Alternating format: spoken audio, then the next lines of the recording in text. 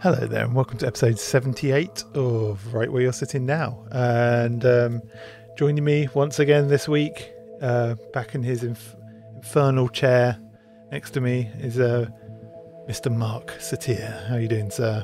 Excellent, thank you very much. Thank you for having me again. That's very always a rewarding experience. Oh yeah, so I mean, just being around me is a rewarding experience, many say. I wouldn't go that far. Oh, okay, fair enough. Yeah, so officially now, I mean, by the time you've listened to this, actually, I think because we're a few we always record a few episodes behind, so we're in the future for you now, or in the past for you now, I should say. Time travel. Yeah, time travel. As we record this, we finally breached. I don't know why, it's just totemic to me now or something. It's like it's a milestone thing, but we finally reached the 1,000 subscribers on YouTube, so I can shut up now and stop going on about that every episode. But if you haven't already, do subscribe to us on YouTube, sitting now. Anyway, what are we talking about this week, Mr. Satyr?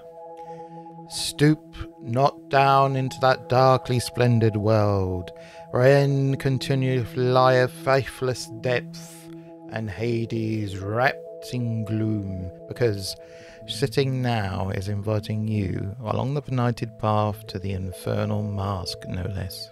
Yes, that's right. This week we are talking to Mr. Richard Gavin, author of The Benighted Path, The Infernal Masque, and many fictional books, as well as, I believe, a third esoteric book as well.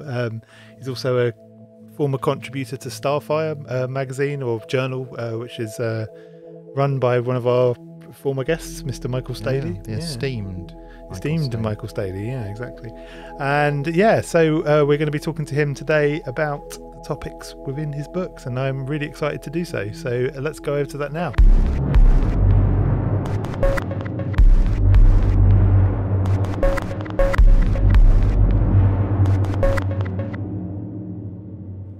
Richard Gavin, thank you so much for coming on the show. Could you give us a brief biography of yourself, please? Absolutely, and thank you very much for the invitation. It's a pleasure to be here. Biography, basically, I am both a writer of supernatural horror fiction and esotericism in nonfiction, kind of a darker philosophical, mystical vein. I've had an interest in those areas basically reaching all the way back to childhood. I was always fascinated by them, beginning on a somewhat, I suppose, simplistic level in early childhood, and that eventually became more philosophical and sophisticated as the years went on. I've authored 6 books of fiction and 3 books of esotericism, and the latest one is The Infernal Masque from Theon Publishing, which was just released at the beginning of the summer. Brilliant, excellent. So, how kind of in the Benighted Path, you talk about an early esoteric experience involving a waxwork museum, and I was wondering, could you? Yes. Yeah, that's maybe that's a good one to open with, because that kind of, I imagine, probably leads us into the rest of your career in some ways. Very much so. Yeah, it was I was extremely young at the time, and even at that young age, I already was deeply fascinated with anything to do with monsters or the devil or ghosts. Anything that was along those lines just really was something that I gravitated toward naturally. And my parents had taken us to basically like a touristy area, and there was a waxworks there that was basically a haunted kind of waxworks with a lot of horror scenes and monsters. And both was definitely frightening to me because I was so young, and at the same time it was intensely fascinating. I think just the idea of that kind of controlled environment where everything was not only atmospheric, but was so uncertain. You know, you never knew when you were going to come around the corner, and even if it was just one of those really cheesy sort of jump scare type of mechanics, it still had this immense impact on me. And that late that night, I remember I experienced a what I at this point in my life would definitely refer to as a form of ecstasis or you know, working with the subtle body, in which I was able to leave my body and return to that waxwork in, and it was very much out of a kind of Kenneth Grant style of setting, where everything was intensely laden with meaning. And even though I didn't know what a lot of that meaning was at that time, because it was just such a confusing experience to me, it was very significant. And I think that was a real crystallizing moment for me to when I came to understand that a lot of the images and the atmospheres that are inherent in a lot of supernatural fiction and fairy tales and horror films, they really do go to the core of a way of interacting with this world, and that there is an, you know, they're intensely laden with significance. And that was something that, of course, took me years to kind of appreciate and unpack and work with.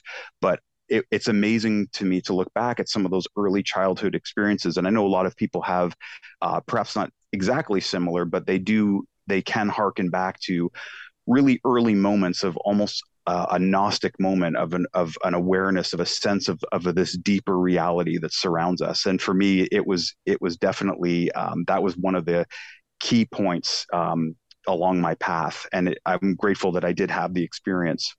Yeah. So you write horror novels. Did you write horror novels prior to writing esoteric novels, or? Yeah, basically I did. I had always written the esoteric writings. Really, the first ones that I did that were submitted and reached a readership would have been through Starfire. And that was the Journal of the Typhonian Order, edited by Michael Staley. And those were really the first forays into a published esotericism writing that I was, I suppose, confident enough to present. Because one of the things that I strive for with my writing is to convey something that is, I hope, a unique perspective on the initiatory path, on spirituality in general. And so I try to reserve my writings to when I feel that I have something that perhaps would be a different vantage on certain things, rather than, you know, regurgitating what people have read hundreds of times over, you know, dozens of authors for many years. And so Starfire was really, because the Typhonian current is so invested in and interested in what Kenneth Grant would call creative occultism. I was really able to explore a lot of the themes that were continuing to develop, and those eventually became books like The Benighted Path and The Infernal Masque. Interesting. So was there any kind of like tension for you, sort of, I assume, as an established kind of fiction author, was there a kind of tension moving across to, you know, publishing under your name, publishing esoteric writing? That's a great question, and I think that raises a really interesting point. I definitely had some. It gave me pause, let's say, because you really don't know how the reading public is going to perceive writings that come out that are essentially of a nonfiction, that sort of express a conviction that runs a lot deeper than, oh well, these are stories, this is fiction, this is mere entertainment.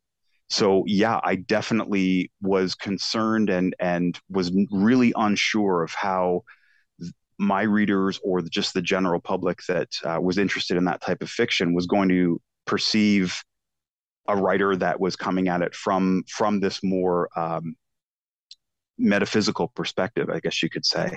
Um, it was really gratifying to discover that not only did the esoteric work reach a lot of new readers who perhaps weren't as interested in the fiction, or just, you know, weren't aware that I wrote fiction, but only discovered me through the nonfiction work.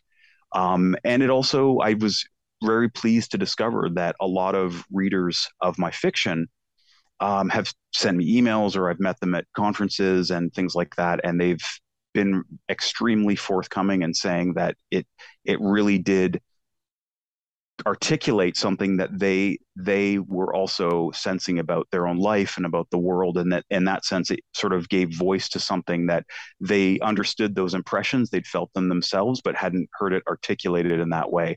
So in the end, it was actually really gratifying to see that, while there's still obviously going to be more people who are attracted to fiction because it can basically just be taken at that entertainment level. In the end, it worked out really well, and that the esotericism, by and large, has been really well received by readers.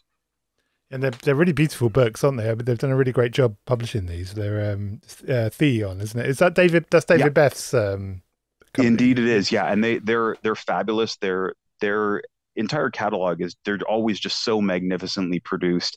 And I was obviously really honored that they wanted to publish these works, and was thrilled with the end product, because they're beautifully done. They really do create an appropriate vessel for the text itself. So I think that that's a really key part with esoteric books and magical books and occult books, is that when they are presented in this very considered and artistic form, you really do get the sense that there's something almost talismanic about it. That it's really, it's a rarefied form of book. So to have my own work presented in that way was obviously extremely gratifying.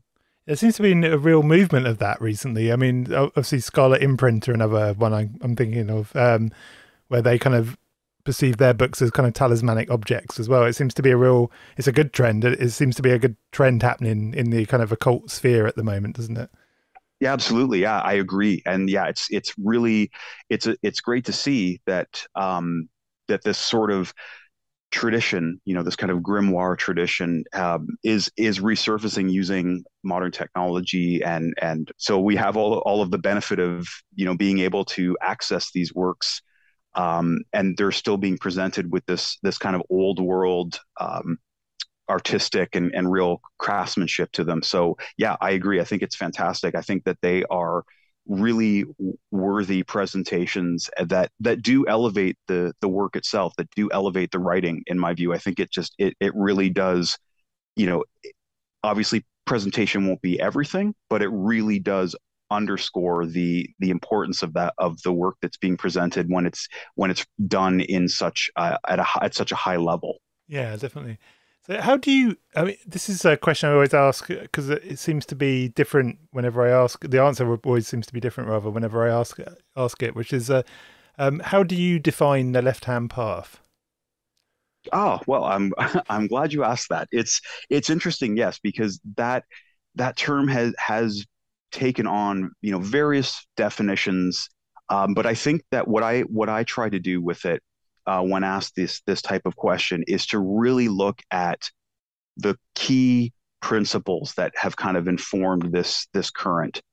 And it does trace all the way back to its origins with the Vama Marg in India. Um, and I think that some of the qualities that inform the left-hand path would be a willingness to engage with energies, images, environments that have a certain, challenge and almost threat. There's a real desire for radical transformation. I think more so the temptations of what might loosely be called the right hand path would be to sort of seek beatitude and tranquility. And there's nothing wrong with those states in and of themselves, but I think that it's crucial for people to be shocked out of their own sense of self, be shocked out of their own certitudes. And I think that the left-hand path in general, through its various phases, has that. Also, in the sense that there's a tremendous sense of, almost sovereignty, in that it is a willingness to stand apart, to test oneself, to stand apart not only from one's dominant culture, but also test one's own morals, one's own values, to always be assessing them, and never falling back on a sort of reflexive, conditioned view of the world. Always testing, always pushing further, always understanding that this perennial mystery, as I call it in the Infernal Masque, that informs all these various magical, mystical, and philosophical traditions, is not a mystery to be solved. It is one that one engages with. And in my personal view, the more one gravitates towards that which may unsettle them, or that may eclipse their own certainties, the more vital their participation in that mystery will be, the nearer they are to the real. So that's my sort of view on it. I tend to like to give it those sort of key principles, as opposed to saying, well, this particular sodality is definitely closer than that one, because I think that there's these core principles can be done in a variety of different spiritual paths, because we can see it in all different, in different cultures, from India to the Aztecs to 19th century English occultism. There's all kinds of different strands that have taken this sort of approach to just the mystery of being and becoming. So that would be sort of my own definition of that path.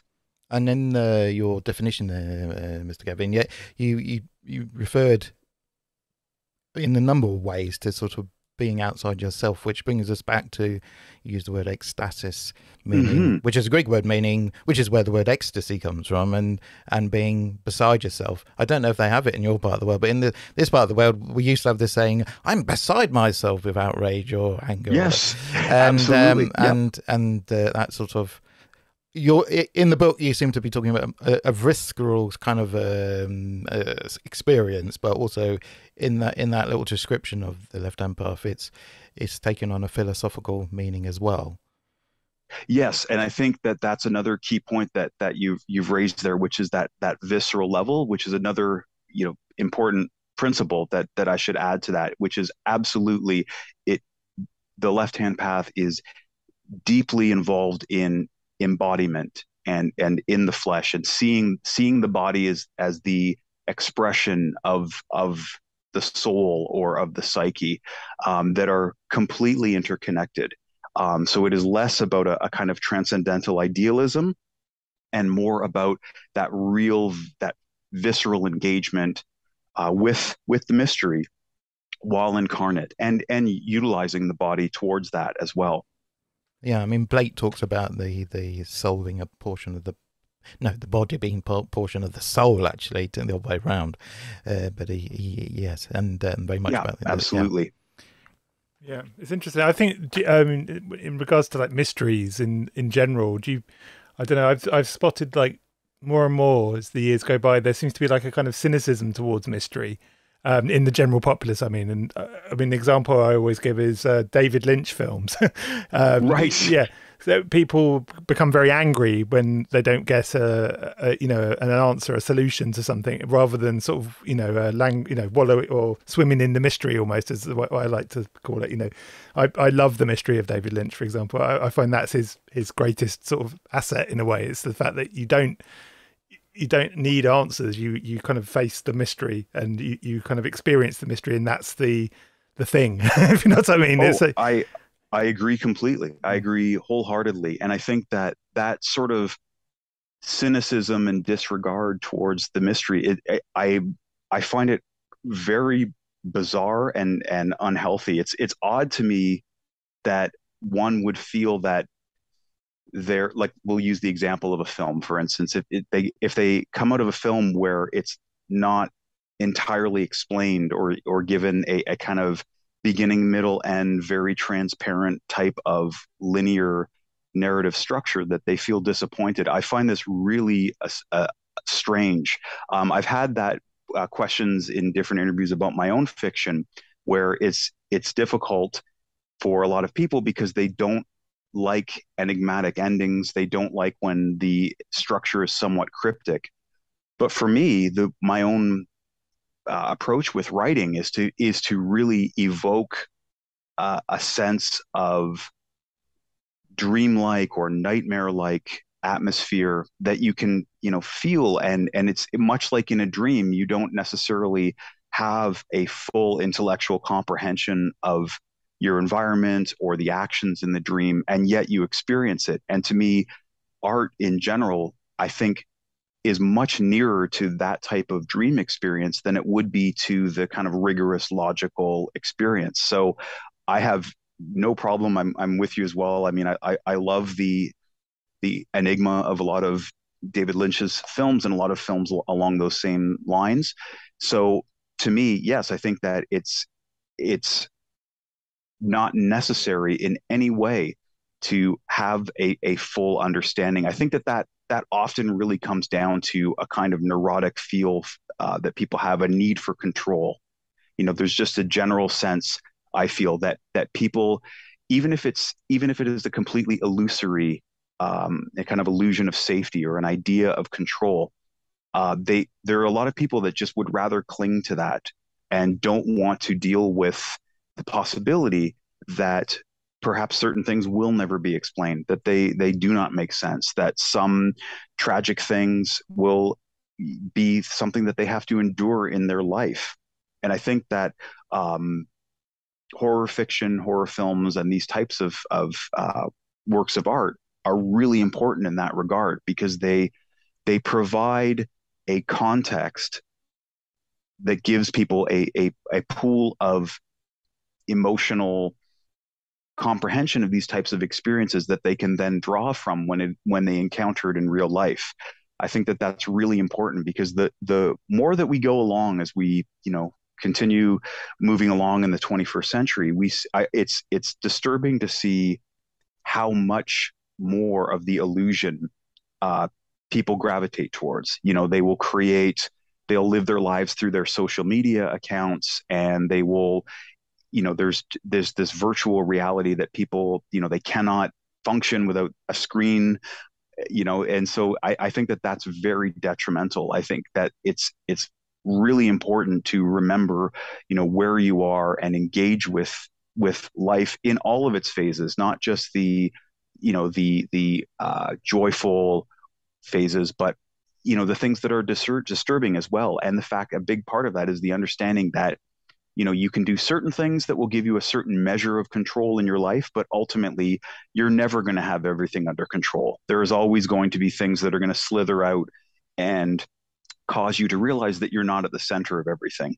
And I think that's a really important point that people tend to be all too willing to ignore or deliberately lose, is that notion of not being in control at all times, of not always having everything exactly as they want it. So I think that that's an important reminder that enigmatic art, disturbing art, frightful art, things of that nature are really great at shocking people back into that awareness. It's also the multi-faceted nature of the word mystery, or the context it's used in. I mean, it's not in the same way. It's not a mystery in the same way. It's like a crossword puzzle or something. It's a mystery in the sort of classical. It's in the classical sort of mystery school sense of the word. You're immersing yourself in an experience. It's not so. I mean, It's not even something you can necessarily articulate, or you can go halfway maybe, but it's not like a crossword puzzle, or it's not like a murder mystery or something. And I suppose if you approached it with that kind of headset, you'll think, well, something's been kept from me. Well, it's been kept from you. You're being kept from yourself, actually. If you try to approach it like that, it's an immersion in the mystery itself. Mystery becomes deeper. It's more profounder. That's just it. I concur, and I think that it's fascinating that you mentioned the mystery cults and the mystery tradition. A great deal of that, when you look into this whole process and what it means to be immersed in something fully, it really does involve a kind of loss of self, in the sense that one loses their compulsive grip on this egoic identity. It's not that one dissolves, one doesn't vanish, one doesn't, dissolve and merge with any sort of greater something greater than themselves in a physical sense. But what ends up happening is you're eclipsed and become completely seized by this ecstatic experience. And this is not something that is strictly reserved for metaphysics or for magic. I mean, you can see it in, in an erotic experience, in an artistic experience. There are moments when one loses oneself and becomes completely immersed in something that runs deeper than that everyday awareness, than that sort of chattering egoic identity that is constantly trying to compute and assign measure and value and meaning. And all of that is when that is let go of, when that is emptied out, which sometimes does happen in a kind of tidal wave when one's in an experience, especially when they're not expecting it to happen. What ends up happening is that kind of depth experience, is that moment where they do engage with a deeper level of reality. And I think that's hugely important. And that is, I think, integral to the whole concept of this perennial mystery, is that, as you said, it is not like something along the lines of a crossword puzzle. Well, I'll just engage with it now, but sooner or later I'll figure this out. I'll get this under control. And then once I solve this mystery, I'm good. I'm a perfected being. I don't have to worry about anything any longer. And that's just, that's simply not the case, as any adult knows. Yeah, it's I sort of, going back to the kind of cynicism thing, which kind of links into what you were just saying as well.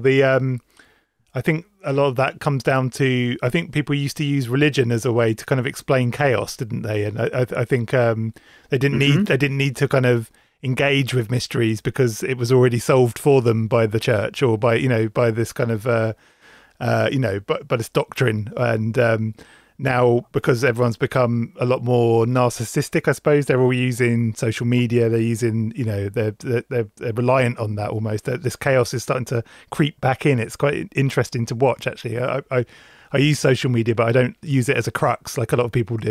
It's more of a tool to me, I suppose. So it's really, Sure. It's an interesting to see how people are dealing or not dealing in a lot of cases with this kind of chaos, with the absence of a kind of strong religious sort of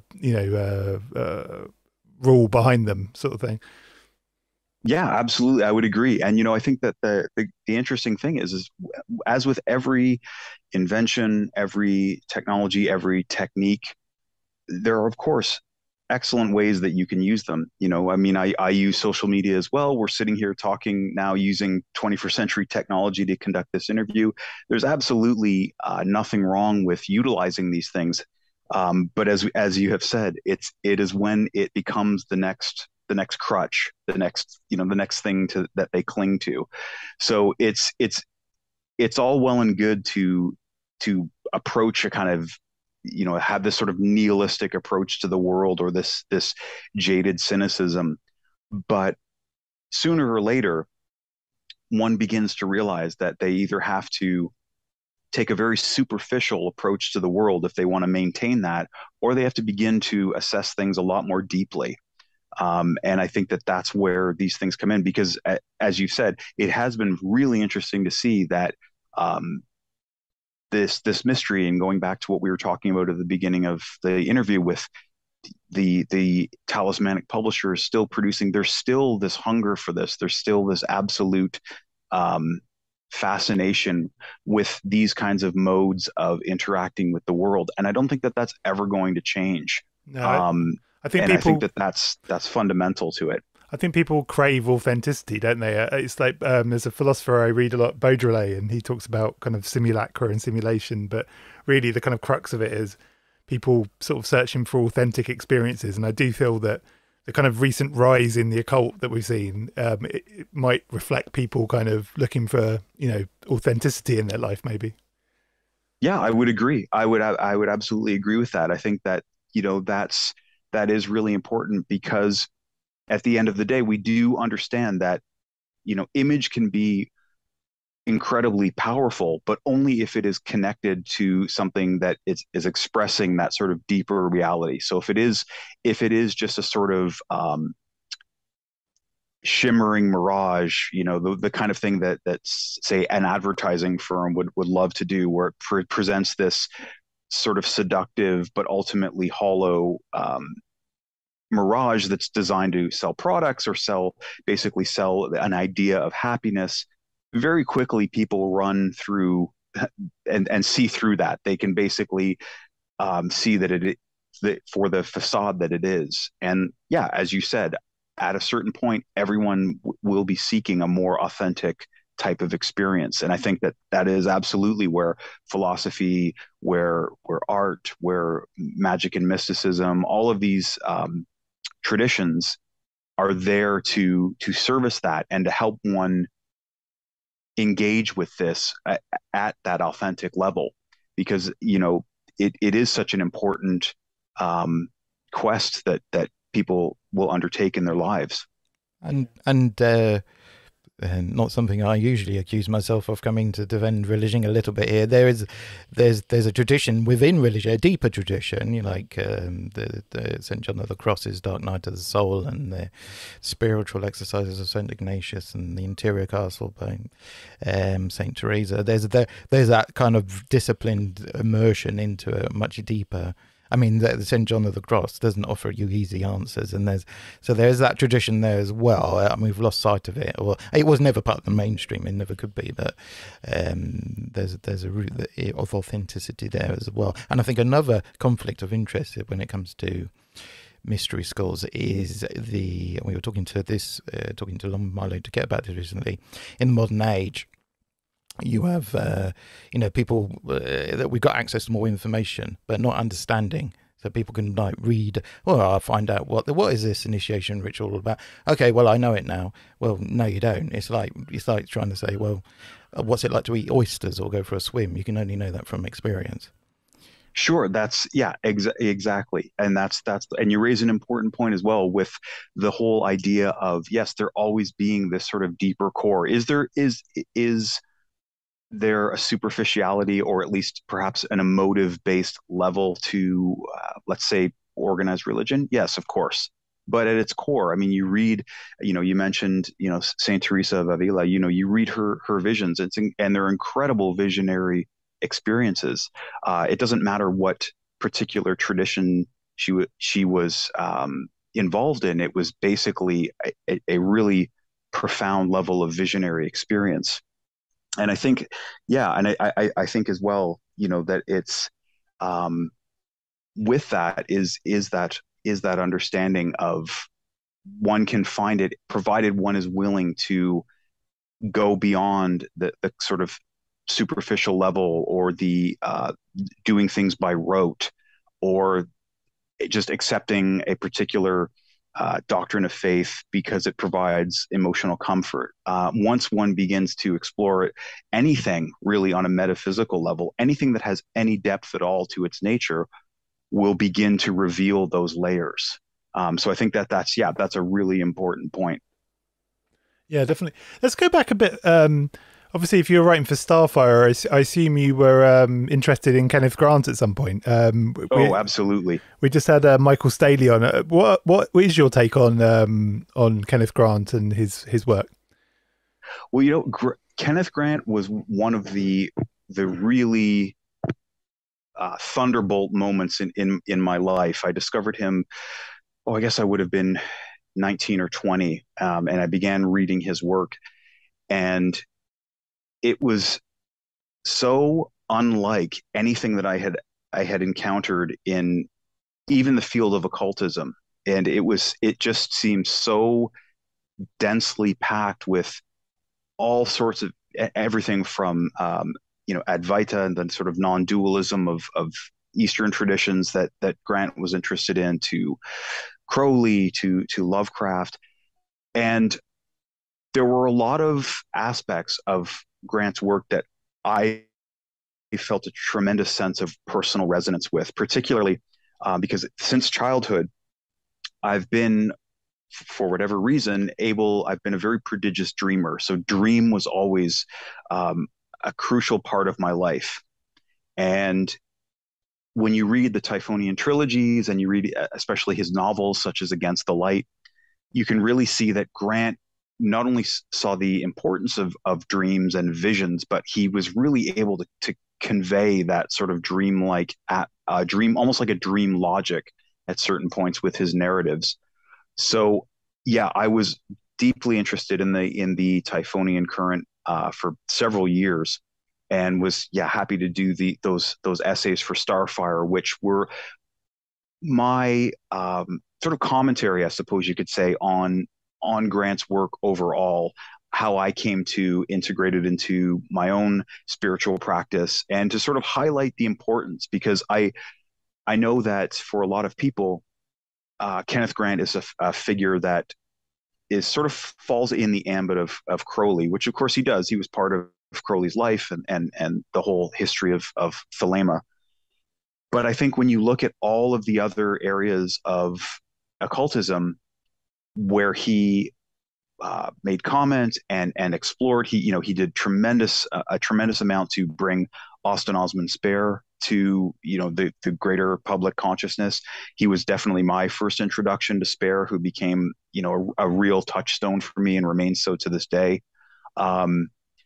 His views on Lovecraft, I think, were a little bit silly, to be honest, but I think in the end, what he was ultimately trying to do was show that evocative forms of fiction, such as the stories of Lovecraft, are excellent means that can be used to have a genuine mystical or magical experience of the world. They that there are aspects in Lovecraft and the other weird fiction writers that were definitely describing a more demonic reality that surrounds us. And I would completely agree with him on that point. I think that while you can't look at the narratives as absolute fact, or as a reportage of actual real world events, nevertheless they still speak to something that is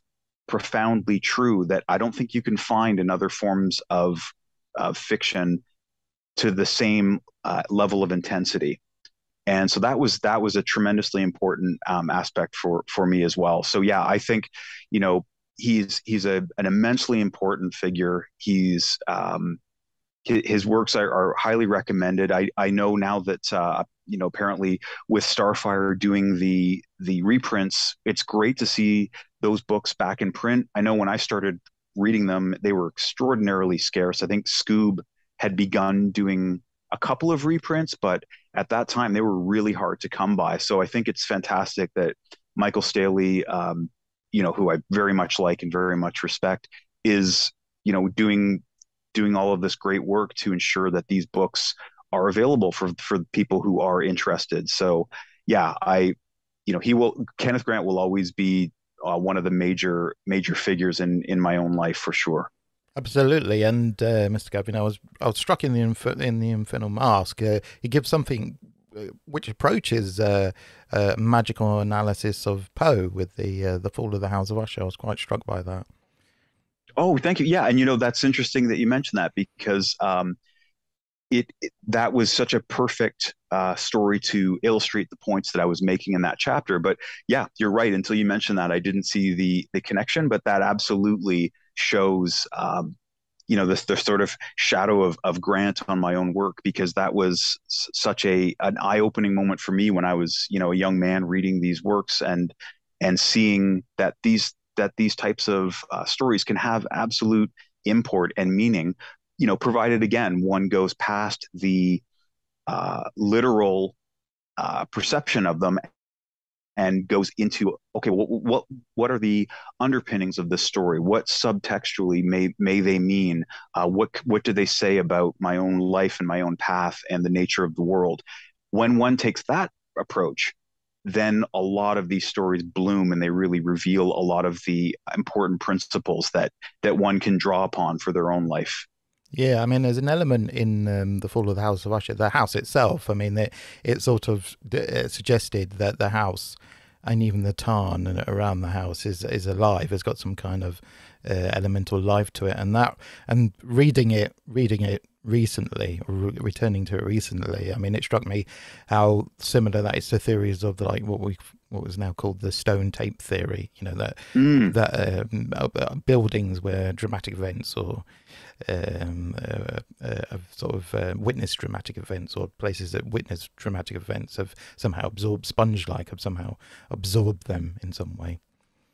Yes, yes, indeed. And I think with that approach to the world has always just been something that has felt completely innate to me, is this sense of the world being a haunted house, you know, and the doors to this haunted house are everywhere. I mean, it's laden with long history, and you know, it accretes. And you know, if one goes into an ancient forest, or to a ruin, or to you know,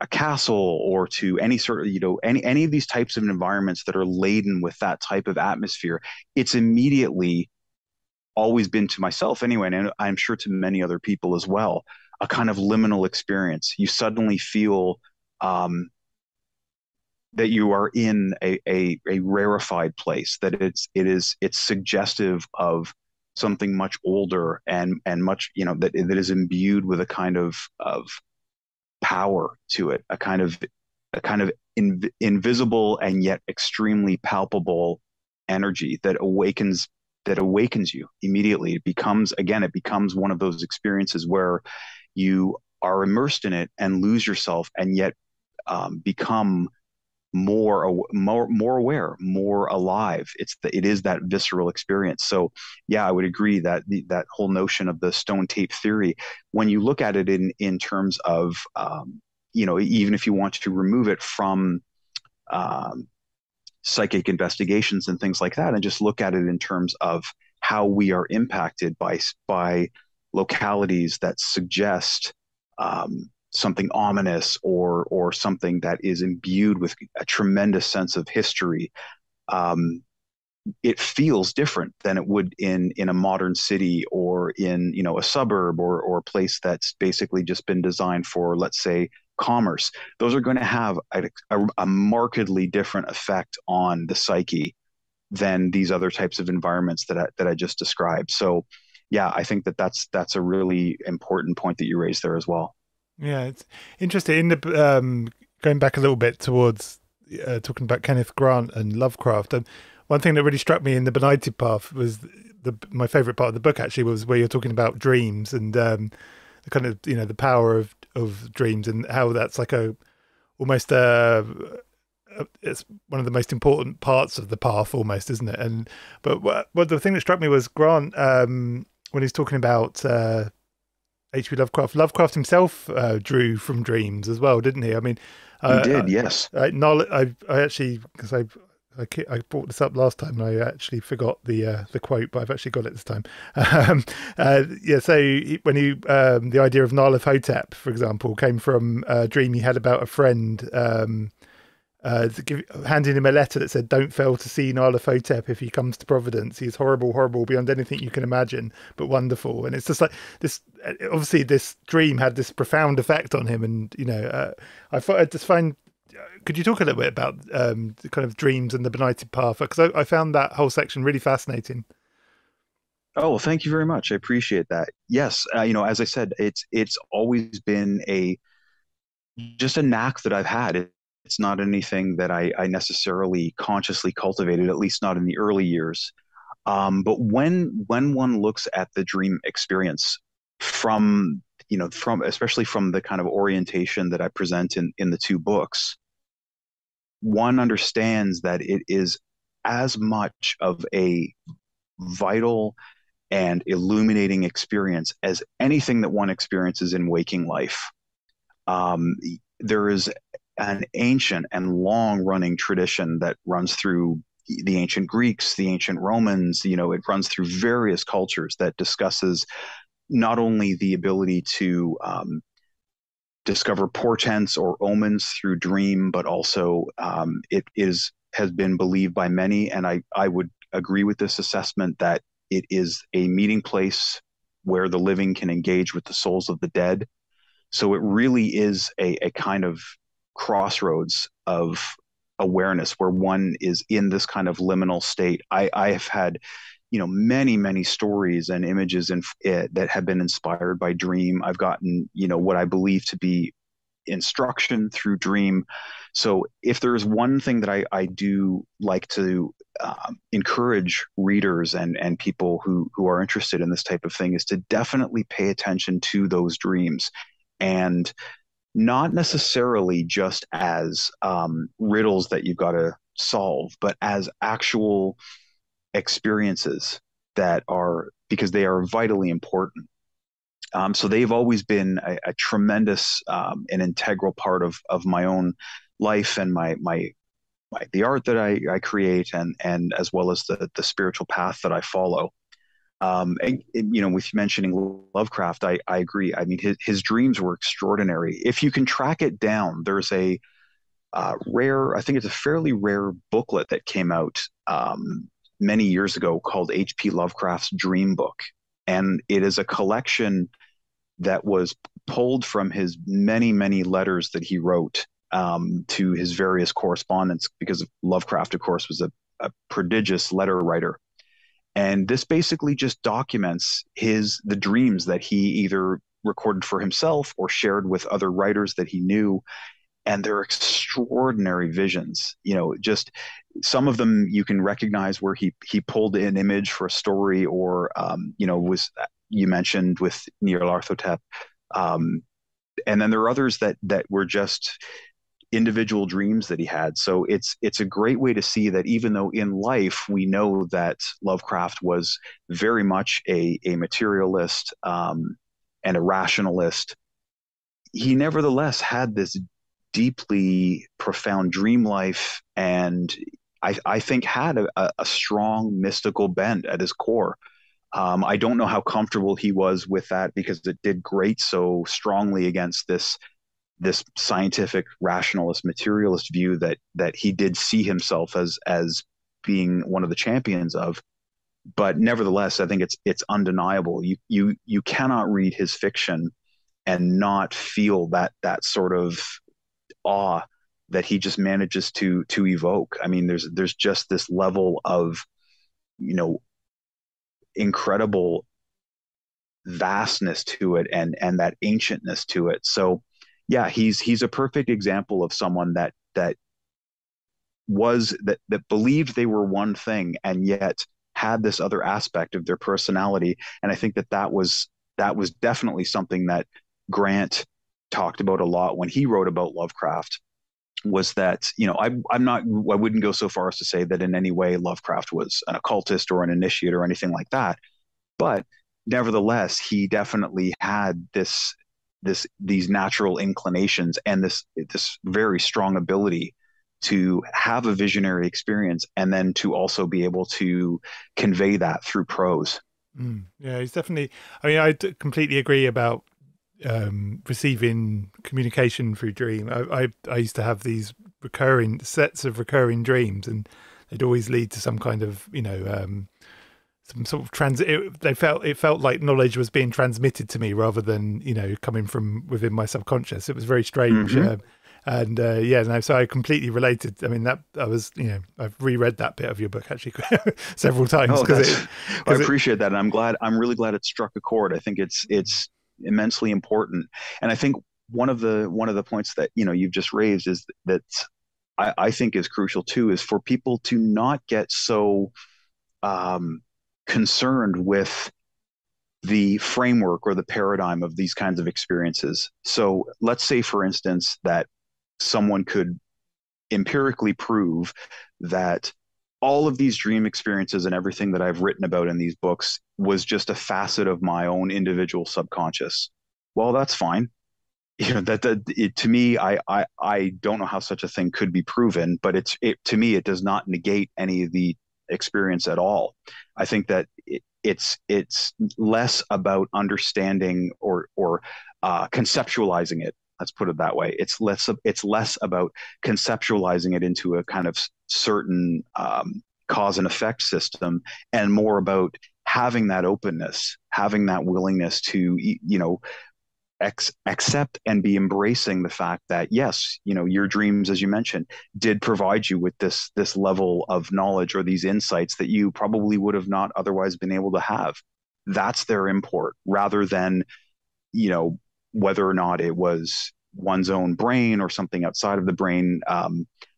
I tend to lean more towards the fact that I do not believe it does all just come from one's own self. I do believe that there's a danger in becoming too reliant on that sort of individualized form, simply because the ego loves that kind of thing. And it's very easy to then place oneself at the center. Whereas if one stays open and receptive to these types of things and understands that there is the possibility that it may not be them, that it may be some sort of presence or energy that is external to them, that is allowing them this, that is granting them this type of experience or vision or knowledge, that's I feel a much more positive way to go about this.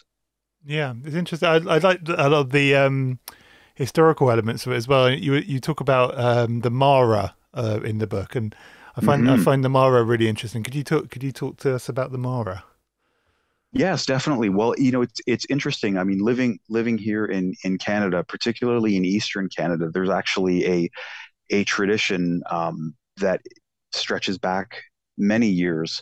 But essentially, the Mara is a female dream spirit that really lies at the root of the nightmare, and it is a feminine spirit. And on the east coast of Canada, they refer to her as the old hag, and it actually is the term for where someone looks haggard, because when someone would wake up after having nightmares, they would have that look of being, ridden by the hag. So it ties into that sort of lore of witchcraft and of ecstasis.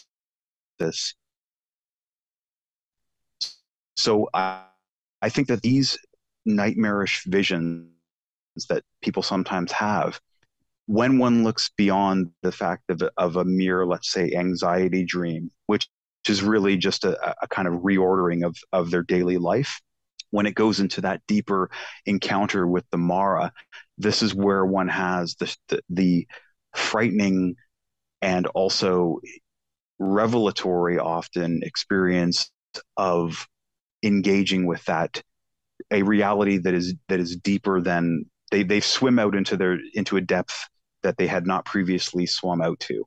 And I think that it's also very interesting to see that one is kind of ridden by the Mara or the old hag, because again, it shows a form of almost possession.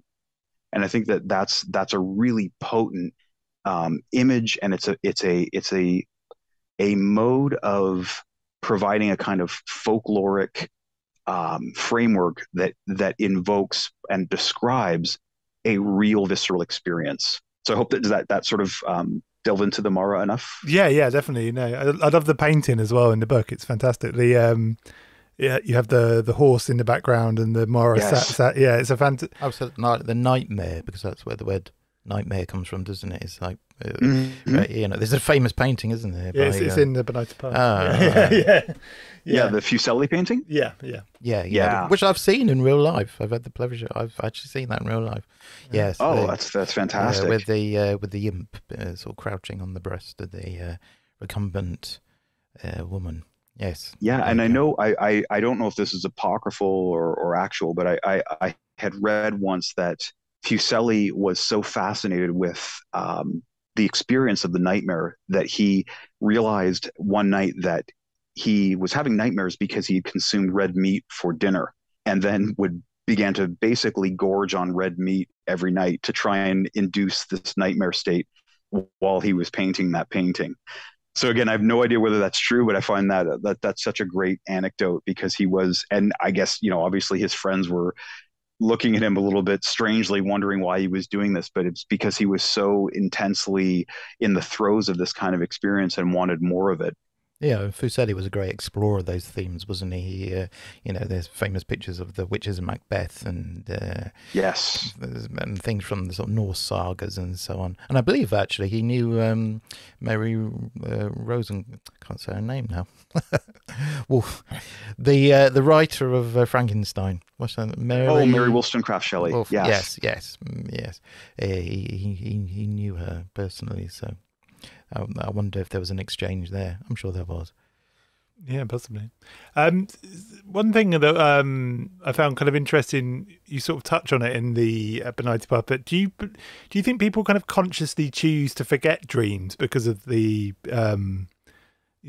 like one of the sort of themes of the Benighted Path is kind of engaging with the kind of the darkness or the do you think that because people generally don't like to, or don't tend to do that they consciously choose to kind of forget dreams that they find kind of uncomfortable, and do you feel instead that we should face them?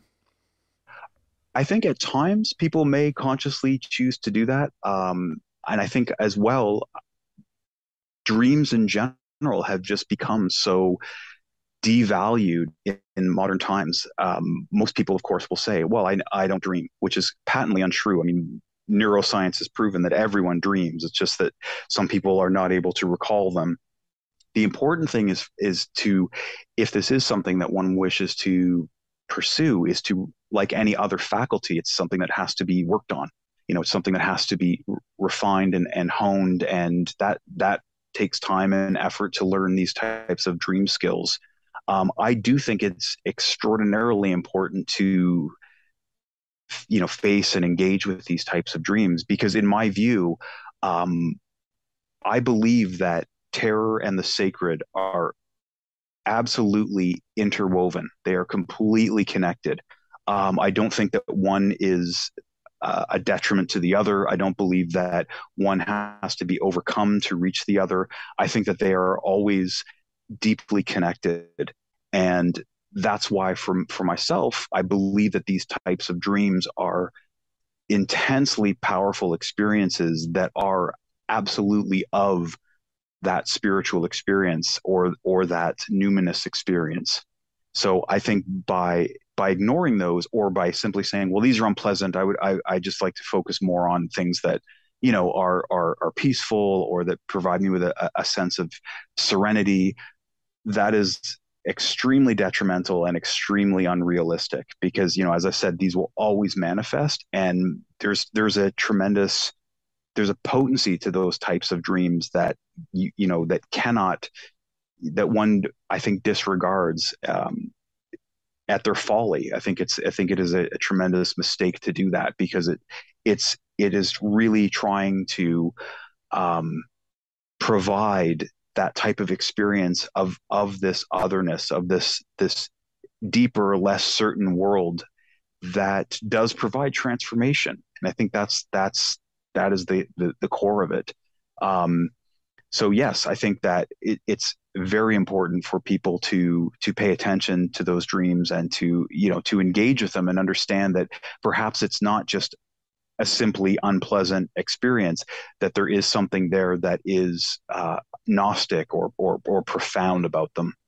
Yeah, and at the beginning of not this century, last century, in 1901, you had Freud's interpretation of dreams, and he took a whole, the anxiety around that was a sort of sexual anxiety, but then sort of later Jung sort of explored those in a quite a different way. I think from my own experience of working with dreams, is that I think your brain shifts gear whilst you got up when you get up, and then yes. you go about daily things, your daily routine. Your brain shifts gear, and sometimes you get little flashes like something breaks the dream. But if you write the dream down almost immediately, as soon as you can, even in the most basic form, then you can, like as you say, Mr. Gavin, nurture that skill. I mean, funny enough, before Freud, I mean, Nietzsche, he actually himself suggested keeping a pen and paper next to his bed in order to catch fleeting thoughts, which he had on waking. So even he was, he was tying into the whole thing. That's right, and that's just it. And it's interesting too with that whole notion. Um, is that it's not an either or situation with this. So, and what I mean by that is, because one has the, let's say, the logical a logical faculty. Well, of course, one has to engage with the world. One has to be able to provide, food and shelter for oneself. But that does not mean that the logical faculty should be the sole arbiter of their life. And where esotericism and myth and fairy tales and all these types of venues, what they provide is this deep need for an irrational experience, for an ecstatic experience, for that fuller demonic reality, this sort of, as I mentioned, the world being kind of haunted and old. There's a need for that within us that we all recognize and we respond to it. It's just it does not provide the kind of shimmering comfort that someone who just says, well, I strictly believe in what the five physical senses give me, and I don't have any time for anything else to do with philosophy or metaphysics. So I just believe that this is the way the world is. Well, you can believe that, but number one, that's really attempting to take something like, let's say, science, that it was not designed to do. Science is a brilliant tool to show you the how of things, how things work, the laws of the physical universe, the processes that, nature undergoes. Absolutely. But the meaningful level to your life, I don't think can be provided by that. I think that it has to be something that goes beyond just a simple intellectual comprehension of how things are working. We do crave that sort of deeper engagement, that visceral engagement, that kind of ecstatic experience. And I think that this is where these other paths are. That is why they're there and why they continue to flourish in this day and age. Because it's really not choose one or choose the other. There's no reason why one cannot perfectly function in the world and maintain that sort of level of existence, and yet still pursue these other paths. Yeah, one of the most life-changing experiences I've had is dream related, because when I started my magical work, I started keeping a regular dream diary, and I can't go into all the details, but in a nutshell, I dreamed that I was introduced to people I've never met before in my life, just whilst I was out shopping. And then 11 days later, I had exactly the same experience. And I knew I had to. And as soon as I came back home, the first thing I did is go to my dream diary, and the events were exactly the same in every detail. So after that, my view on the world was it was very different, and I couldn't go back. I couldn't. I couldn't go back. Absolutely. And that's a wonderful experience. Yeah. Thank you for sharing that. And also the relating to dream work, very much so, and you mentioned it in the Infernal Masque, is scrying, because the scrying faculty and nurturing that is a kind of waking dream. It's a sort of dreaming. Oh, for sure. Yes, it is. I would agree. It's definitely a mode of sensing that is very akin to dreams, and the way that one perceives their environment in dreams and their self in dreams. So yes, there's definitely a kinship. I think they're both part of that kind of visionary faculty. Yeah, and you mentioned you draw on the sort of Aztec traditions. You mentioned copal. What is it? I wasn't sure exactly what. Yeah, copal. Yeah, so copal is a form of resin that is actually still quite widely available. It can be burned on charcoal, and it actually does date back to the Aztec scryers, as far as historians can ascertain, when they used obsidian. Yeah, and Tezcatlipoca was, of course, the Aztec god of the smoking mirror. Yeah, and you also you touch on this as well. Like Dee had a black mirror made from obsidian, and it's housed in the British Museum. And recently, they've done some spectrum analysis of it, and they've actually discovered it actually is Aztec by origin. Yeah, I did see that news story, which was really incredible to read. So that was. I was really stunned when I read that news article. I was in some way. I've always thought there was a connection, but the idea that it literally came from that. Exactly. Exactly. I mean, I always wondered if it was some sort of, that the techniques were similar and that it was using the black glass. But yeah, I was stunned in the best possible way when I read that. Yes, they basically run tests and essentially said that it was Aztec in origin. Yeah, really incredible. Yeah, intriguingly, it's housed in the British Museum, and in a couple of galleries on the same level. It's on the ground level. Is the Aztec section, and they've got an Aztec mirror there, and it looks uncannily similar. Well, now we know why. Oh, really? Yeah, it's only a couple of galleries away from the Dee's mirror. So that's great. Yeah, it's interesting. So one of the kind of key influences of at least the Benighted Path is kind of night consciousness, which comes from, was it Ludwig Klages? He's an interesting character in himself, isn't he? I know that David Beth's quite influenced by him, but he's also kind of come under fire recently because of some of his other writings. Right. I was wondering, could you talk to that a little bit, and to Ludwig Klages and the kind of the influence, and maybe we should probably throw in a kind of disclaimer afterwards as well, because there's some yes, well. Yeah. Anyway. Yeah. So I confess, prior to when David Beth began discussing Ludwig Klages in some of his work, such as the book Voodoo Gnosis, I was not familiar with him. I had never seen his name anywhere or read his work, but basically Klages was part of the Cosmic School in Munich, and this would have been early 20th century, and it's obviously a complex topic, so I'll try to sort of distill it as succinctly as I can here. But basically, in his view, there were two opposing forces at work. One of which was the soul, and the other was the Geist or spirit. But in this case, a good way to think about it might be the intellect.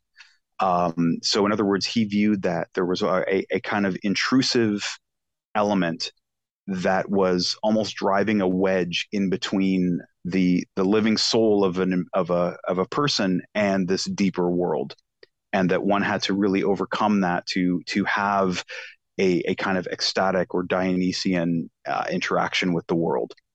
And he was a great believer in image being an expression of the soul, that the physical body was an expression of the soul. And so he had a lot of really fascinating things to say. I know that part of I gather the controversy was that, given the era, we're talking, points when I think he was writing in the 1930s in Germany. I think people can probably read between the lines and ascertain that he probably made some statements that were less than proper, were basically anti-Semitic. With that, I confess I don't know a great deal, because there's been so little of him translated into English. The philosophical writings that I have read, or the mystical writings that I have read, which Theon has published, really do show a remarkable vision and a remarkable a unique stance on what it means to have a meaningful life or a deeper life. So, it is rather unfortunate that he clearly was not on the right side of history, as people would say, apparently, from what I gather. But I think that his mystical writings, his cosmogonic writings, are definitely worth reading in and of themselves, because I think that they definitely reflect a pure ethos that's certainly been resonant with me. Yeah, it's interesting. I hadn't, like yourself, I hadn't really heard a great deal. In fact, the first time I heard about him was seeing a lot of angry occultists on Twitter, sort of posthumously kind of cancelling him, and I was quite surprised. But yeah, I've started to read a bit of. There's like a sample of the book that Theon put out. He's quite. It's very interesting, the stuff he writes, but it's also quite dense, isn't it? It's very dense. Yeah. So yeah, definitely. Yeah, it's kind of. it's one of those difficult circles to square, really, isn't it? When it's a bit like separate the art from the artist a little bit. It's kind of the way I kind of tend to look at it. It's it's a bit like, I always give the example of Klaus Kinski. I love Herzog's films with Kinski, but we found out not so long ago that Kinski was abusing his children growing up, and so it's kind of like, well, do I stop watching Fitzcarraldo because of that, or do I separate the art from the artist and appreciate the actual artwork rather than thinking about the person? It's one of those difficult things, isn't it? It is. It's such a difficult issue. I mean, on one hand, I understand that certain, obviously, like, behaviors and certain views can definitely have, can be flat out reprehensible. At the same time, the flip side of that is I'm very leery to just think that the greatest artists, the greatest thinkers, the greatest, that they are also saints, basically, that they basically are, that they lived these perfectly moral lives. I mean, I've certainly, there are authors and artists and philosophers whose writings have been immensely important to me, but I can't say I would necessarily want to, have had them for a roommate, it's definitely, it's a really complex thing. I think the danger in people who get too morally outraged and just sort of want to wipe the slate clean of all of these people is, at a certain point, you really do have to look at the work itself. And I know that's extraordinarily difficult for a lot of people to do, but at the same time, if it starts getting into trying to have a sanitized, morally upstanding, let's say, canon of work that is permitted to move forward into, say, the 22nd century, well, that's I'm not sure how much will be sustainable with that. We know that all kinds of people have flaws, and there are obviously greater and lesser degrees of that, but I think at a certain point, it really does behoove people to try and look at the work and see how it impacts you personally. Perhaps even on beyond politics, beyond social constructs. Does it strike a chord? Does it invigorate and enrich your life in some way?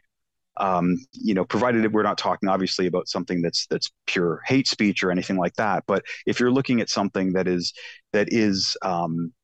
does have that really powerful effect on you, there may be no reason for one to beat themselves up or disregard or wipe the slate clean and then seek out someone that was more acceptable. There's nothing wrong with having that resonant experience because it was striking a chord with something within you. Yeah, and an ethical code, no matter what, if it's sort of right leaning or left leaning or whatever leaning, which is too stifling, is not going to offer people the opportunities to grow and develop as people, as an individual. Absolutely. And so it's not fulfilling, in my view, the part of the important function of a moral code or an ethical code or whatever you want to call it in the first place. I agree. Yeah, I completely agree. Yeah, let's move on. There's one term you used in your book that I found really interesting was sacred horror, and I was wondering, could you actually define? Because I've never actually heard of sacred horror before. I've heard of cosmic horror, etc., but I've never heard of sacred horror. I was wondering, could you define that for us? Yeah, it was a term that I coined to really refer to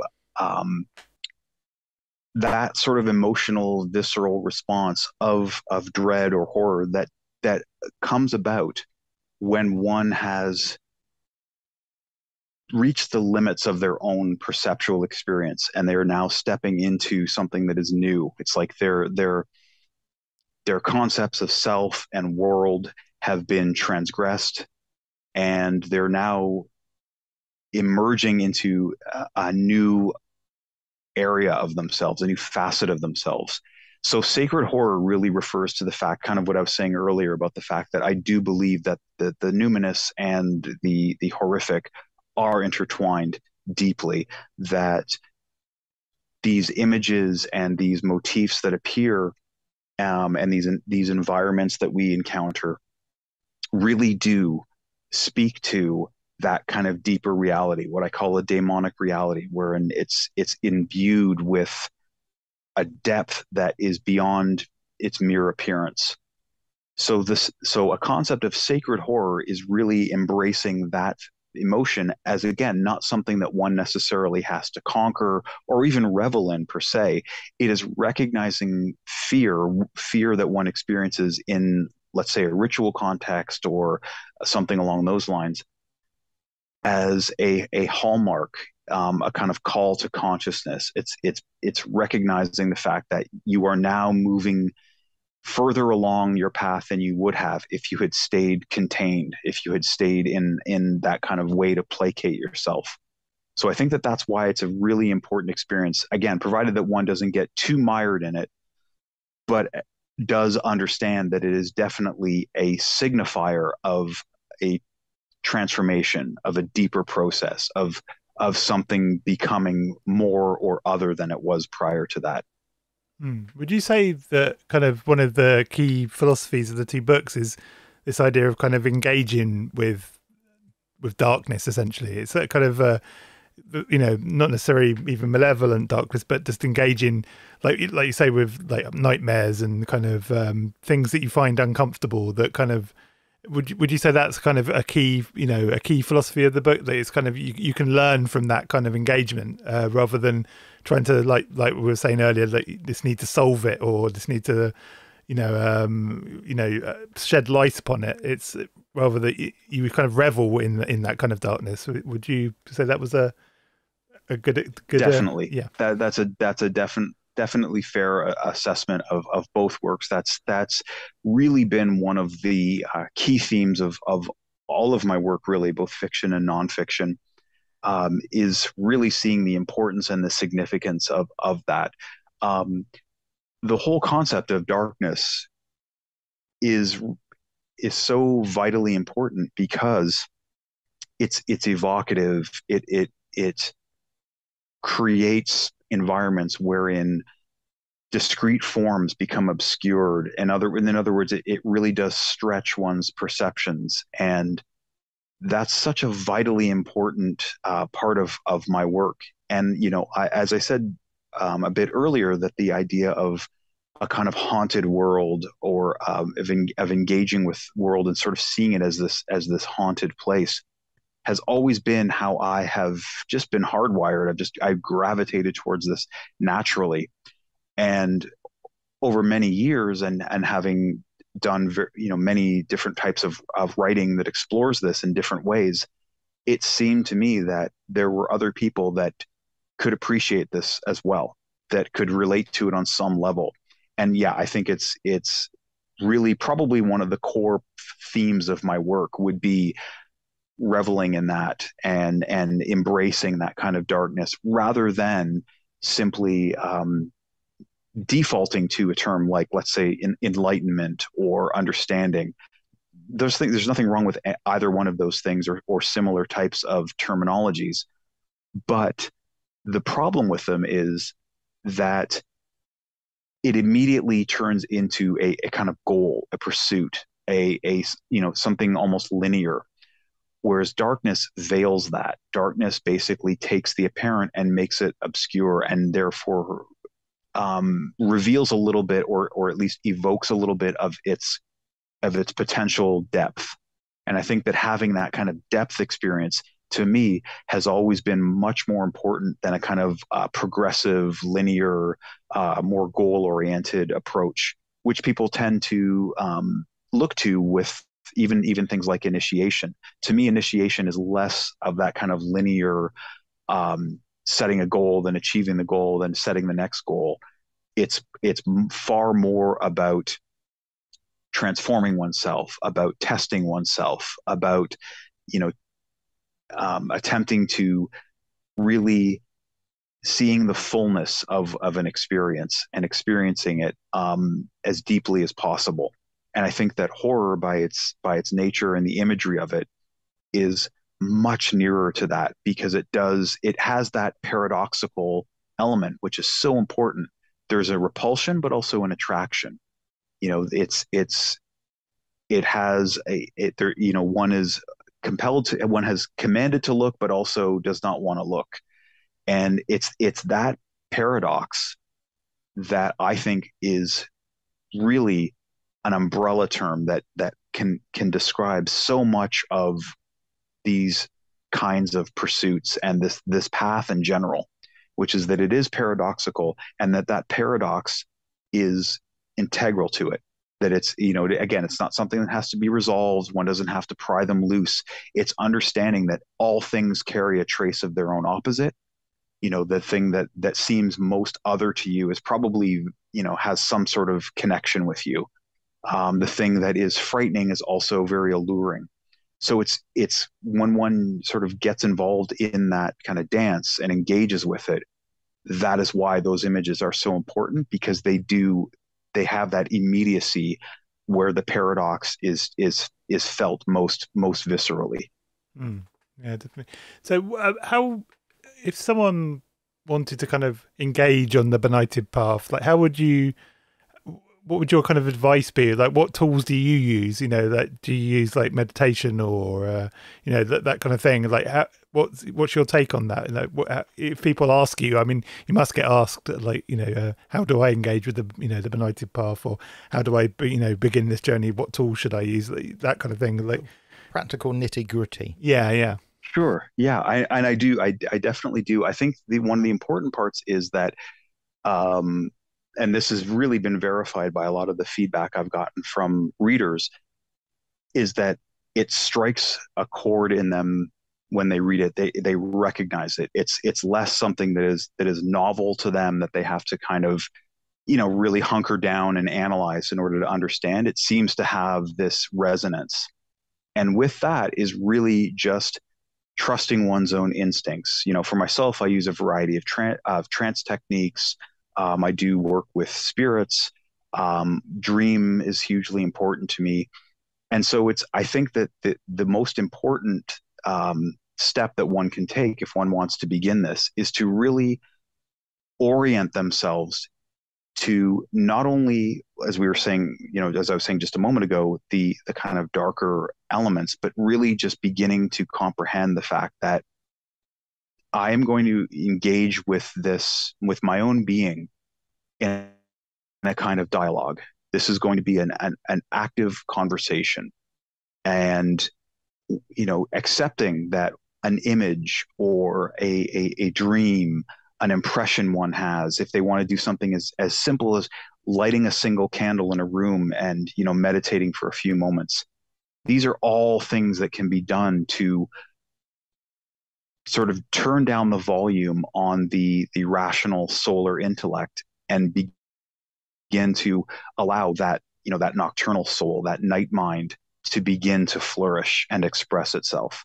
So with that, I mean, that is probably the most pragmatic, direct approach I could say, was to really just the best way to begin is to begin, and to understand that it is more about deed than it would be about theory. So whether that's hiking into a particular patch of woodland that you find evocative, or going into a forlorn place or a cemetery, or whatever it is that gives a person that sense of liminality and that sense of that rarefied, haunted place, that is the best advice that I could give them, was to pursue that, and to accept that their own intuitions, the imageries that come to them, whatever they perceive as possibly being a significant dream or transmission, or something that they a shadow that they see during their meditation session, to build on that, to perhaps not expect it to fall into a kind of spectacle, but that it is going to have this, especially in the beginning stages, this subtle form, that it's going to be a much more it's because it will take a while to orient oneself more fully to that, but once they do, then it really begins to bloom. So I hope that answers that question. That's probably the most direct way I could suggest for people. Yeah, definitely. Well, I mean, I could literally talk to you all day about this kind of stuff, but that normally means that we're going to have you back on at some point soon. But could you tell us, like, do you have anything new coming up, or I know you've only just released a book, but do you have any projects in the pipeline, or?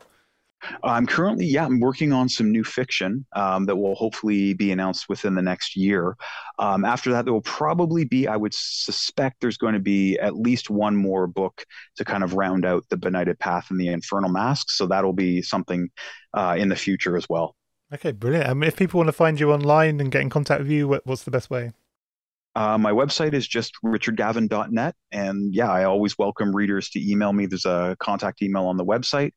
And anytime that they want to reach out, I'm accessible there. Brilliant. Thanks a lot. And thank you so much for joining us. Yeah, thank you. Oh, thank you so much for having me. It's been a great conversation. Thank you both.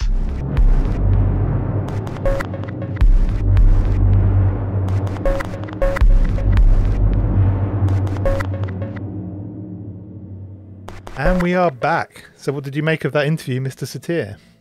Oh, excellent. Excellent. Very lucid, very measured, very thoughtful, and an excellent commentary on the book itself. They're quite demanding books. They call a lot from the reader, which is all. I always appreciate that, and I think that's as it should be.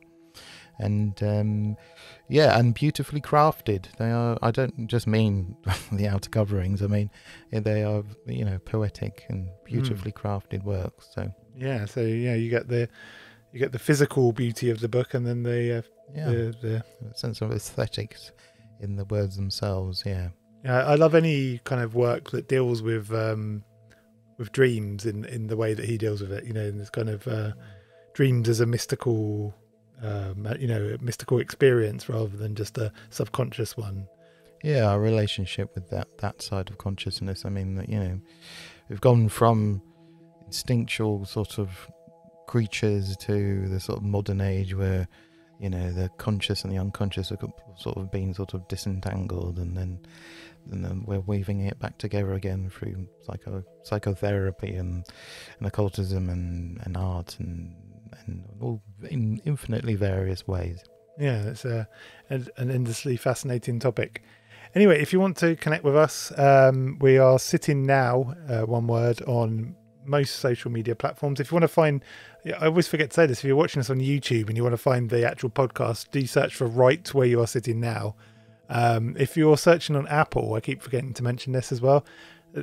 We did the show a while ago and we've come back, so the old feed is on there, so don't panic if you find the feed and it's got a load of shows you don't recognize, and because we used to do multiple shows along one feed because we were lazy, but yeah, we're easily found by, you'll see the triangle, eye in the triangle logo on the Apple feed. So but yeah, do subscribe to us there as well. We're regularly putting these things out now, which is great. So yeah, I'm looking forward to next week, and I will see you then, and I'll see you next week, Mr. Satyr.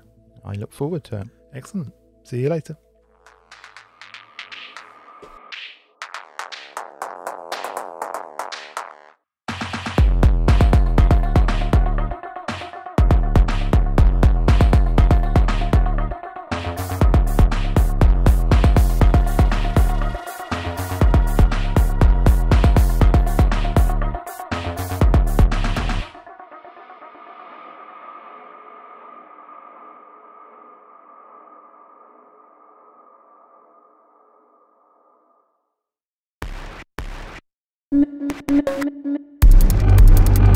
Smerdon.